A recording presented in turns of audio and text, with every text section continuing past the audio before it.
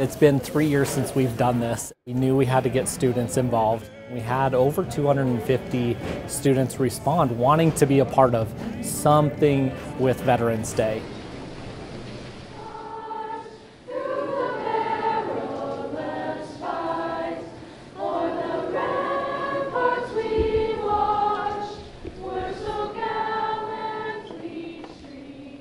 My grandpa was in the Air Force and he faced many hardships during his time and doesn't really talk about it.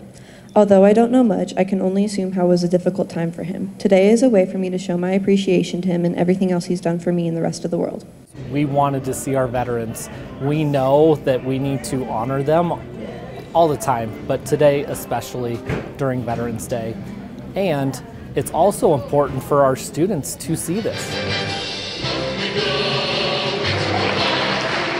Well, it's very professional. It's well done. It kind of accounts for everybody, and that is nice. Everyone feels welcome and a chance to kind of celebrate what they may have contributed. In 1941, Franklin Delano Roosevelt said, "We have nothing to fear but fear itself."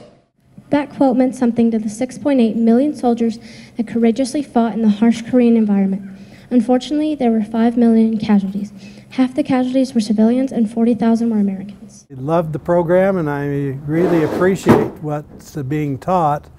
As far as history is concerned here, the program really showed that the kids had a really good understanding of United States involvement in war. Short days ago, we lived, felt dawn, saw sunset glow, loved and were loved, and now we lie in Flanders Field.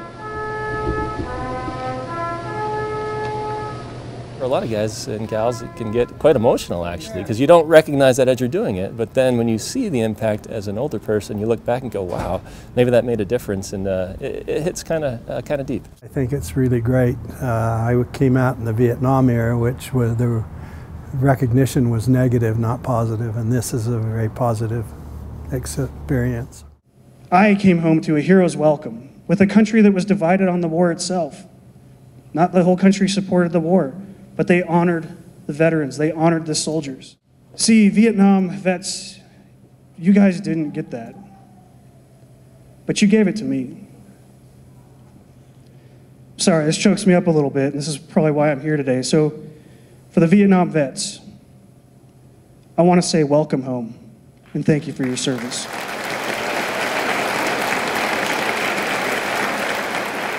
I am extremely proud of our staff, our students, to put this Veterans Day on and celebrate the people we need to be celebrating, the people that we should be focusing on in our community.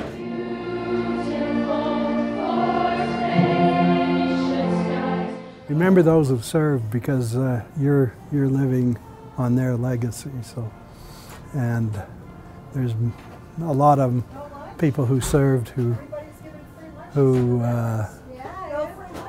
aren't here.